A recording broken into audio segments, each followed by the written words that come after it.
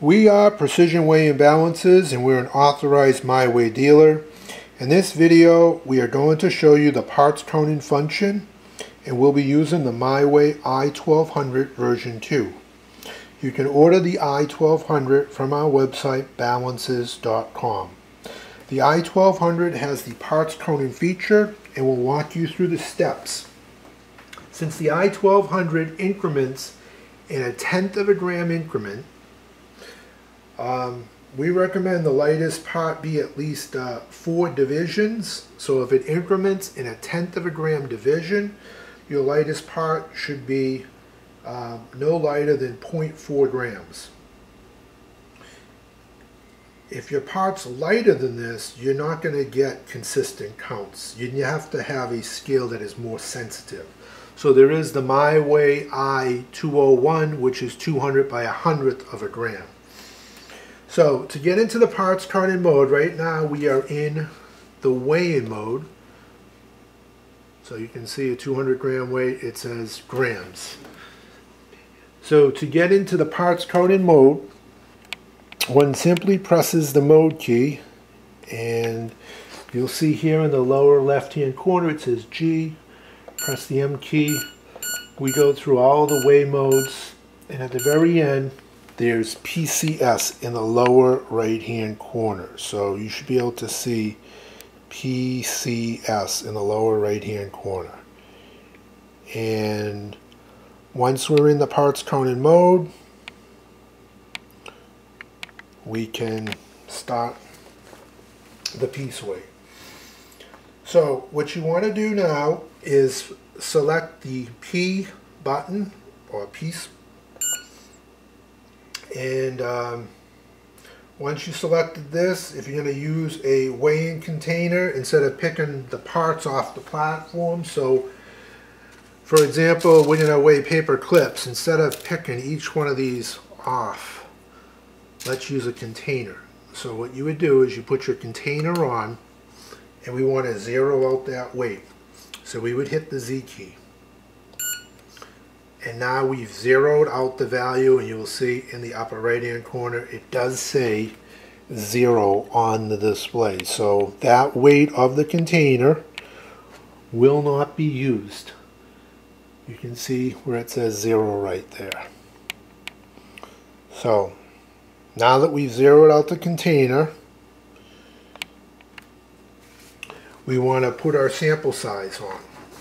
So P is equal to 10. Since we're doing paper clips, they're pretty light. They're about 0.4 of a gram. We want to increase the sample size. So if you press the M key, it goes to 20. And then your other choice is 50 or 100. So again, we're going to use 20 as a sample size. So I've already weighed out 20 paper clips. I'm going to put them into our container. Once I have the 20 there and I have a stable in the upper left hand corner, I'm going to press the P key or PCS, and you'll see it says pass, and then it stored the value. So I'm going to take this 20, this sample of 20 off. My container goes back on, and I've already counted out some paper clips just to see. So here's a box of Staples paper clips, and I hand counted out 100 pieces. So here's 100 pieces. And you'll see the scale's right on the money. And if I remove one paper clip, I remove a second paper clip, I remove a third paper clip, I remove a fourth. And now let's add it. So I'm going to add 1, 2, 3, 4. So there's our 100 paper clips, and you can see the response time there. So I also have another box of paper clips here that I've counted out 50 pieces, just to show you.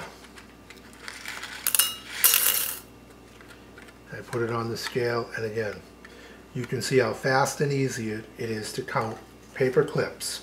And again, I would not recommend anything lighter than the weight of a paper clip for the i1200, i500, i2600, or 5500.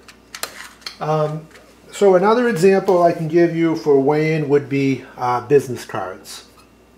And so we're still in the parts counting mode.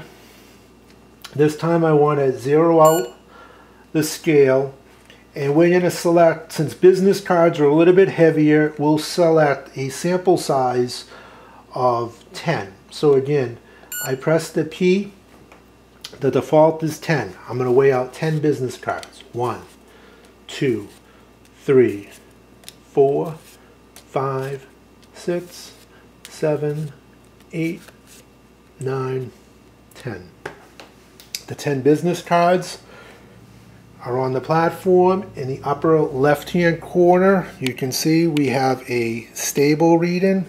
So in the upper left hand corner it says STAB, that's the stability indicator. Once we have that, we're going to press the we'll press the piece, and you'll see it says pass, and now it has stored the value for 10 business cards. And if I remove one business card, 2 business cards, 3 business cards, and you see the number goes high because my hand's touching the platform, so add in weight. But as we remove it, so put them back on, there's my sample of 10 again. Now let's remove those 10 business cards from the platform, and here's a stack that I counted out prior to making this video of 50 business cards. And I put it on, and you can see counting business cards works very well. So those are business cards for counting. Now let's try something a little bit different this time. Someone had sent us a pile of blister packs and they wanted to count them. And so I'll show you how you can do that with the i1200. And we're going to use a nice large container and we're going to tear it out. So we're first going to put our container on, and you can see it's a big container. So the first thing we want to do is we want to zero out that container. So we're going to press the Z key, and it's going to tear out the weight of the container. So now the container has been teared out, and if you even look at the display up here at the top, it shows TAR. So it's been teared out.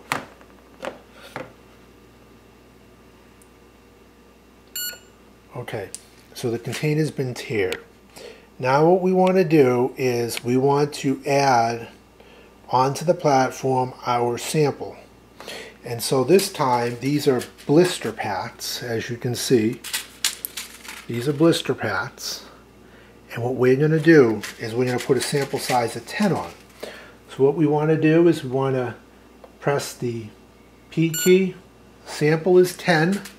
We're now going to place 10 that I've counted already on the platform. Well, let's just throw them in one at a time. 1, 2, 3, 4, 5, 6, 7, 8, 9, 10. So there's our 10 blister packs. And what we do is we're going to press the P key here, and you're going to see the display show pass when it stores the value. So now the scale has stored the average piece weight for these 10 blister packs. And so now what I'm going to do is remove one blister pack, and you'll see the scale picks up the weight. Remove another, remove another, and now we'll just remove them all. And so I have stacks of 10, and I want to just put them in the container. Now you don't have to be this neat, but I'm trying to be this neat so you can see how the scale can count blister pads. So there's a stack of 10 right there. Here's another stack of 10. Here's another stack of 10. And you can see, even when these blister pads are in this large container, the scale was counting it right on the money. So there's another 10.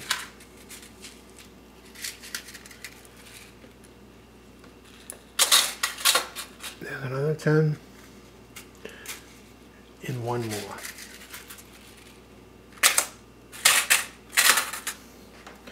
Okay, so now we have 60 blister pads on the scale, and the i1200 has counted it with no problem whatsoever.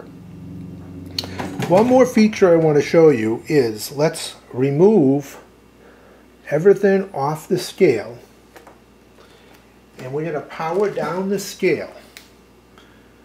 So when the scale is powered down altogether, we are now going to turn the scale back on.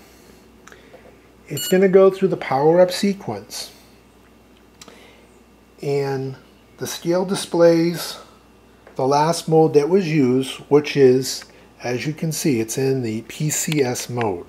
So we have PCS right down here in the lower right hand corner. So now what I wanted to show you, which is great compared to other scales, the MyWeigh has actually stored the value, the last value that we used. So remember those blister pads? This time we're not going to use a container. And if we throw one on, we throw 2 on, we throw 3 on, we throw 4 on, we throw 5 on, we throw 6 on, we throw 7 on. So again, very simple, great feature, and this is the parts turning mode.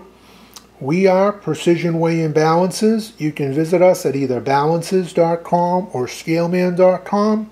Please consider subscribing to our channel.